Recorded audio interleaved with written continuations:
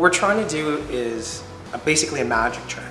We have a story that needs to be told, and we don't want to put our cast at risk. So anything that is considered a risk performance, we'll hire a stunt double to do. We'll read the words and we'll take that and interpret them. So slides across the top deck of the Jupiter. We're going to figure out what that is. Is it in control? Is it out of control? Is it the wave that motivates it? Our job is to figure out what that is and then design something safe for you and our stunt doubles. So you jump in the hole, they jump through the glass, onto the top deck, slide, and then, hi, Mina's here. Yep, and then all of a sudden we cut, and then it's just a face looking up. Oh, look what I just did. How you doing? Good. So, what do you do? I double you. And what do you do as a double? What does that mean kind of in the day? So I guess the important job of photo doubling is just to watch you closely and make sure that I have all the blocking, make sure I know exactly what you're doing. So it's kind of like standing in, but except for it's on camera. So when we start rolling, I jump in there and I'm like a professional stalker. The stunt team looks a lot like our cast, a lot like you. What we try to do is we try to find the best body matches.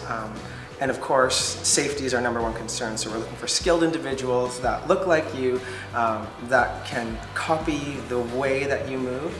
And hopefully we trick the audience into believing that we're using all the same people. Oh yeah, it's super weird to see Kelsey every once in a while. She'll be walking in a scene and then do a stunt, but she walks a second, oh, that's my walk.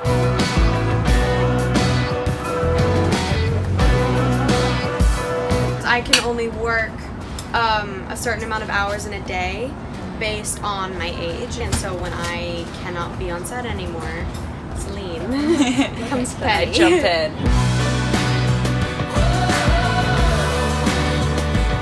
How many stunt doubles do we have per person? Typically we'll try to hire one person. It takes time to be excellent in one specific discipline.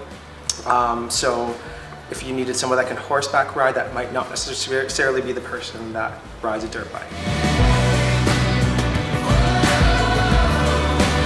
There's a couple of different scenes where you can see it turns around and I'll be talking and then it turns around the other way, and maybe it got late when we were filming it, but when it turns around, it's definitely the back of your head.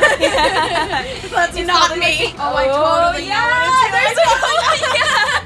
Okay, there's one shot, and I know this one like for sure, hands down. There's that big radio tower up in the GVRD. I was just like facing the tower, so tower came down, and then I just like tucked and rolled off to the side. So that is the one shot that I was like, that is me, but you'll never know. Top deck, even when it's wet, pretty good traction with these boots. Okay, so just be mindful if you're blocking without these shoes on, it does change. The hardest stunt for our department this season was all the stuff that we did on the top deck. It was completely new. It was something that no one had ever guessed that was going to be required of us. These tethers stretch to 6 feet, so you'll notice that there's some stretch in it. You can pull on these as hard as you want. They are practical. Super slippery. We're working at height. Things were meant to tip and slide. And people fall. And people were falling. My all-time favorite shot that I ever had to do with you was when you were driving the chariot. And so I like get in, they're like, okay, you're just gonna be like talking on the radio, whatever, driving and all this stuff. Oh, and then let's see you grab an Oreo. And I was like, okay, yes, please. They're like, yeah, let's see you eat the cookie. I'm like, uh-huh. It's like 10 a.m. I'm like, best work day ever. Yeah. Very slow. What I love about the way where Stunts has gone, it's this incredible collaboration with VisFX, with special effects, with cast, and our writers. It's about creating things that are over the top amazing, but safe.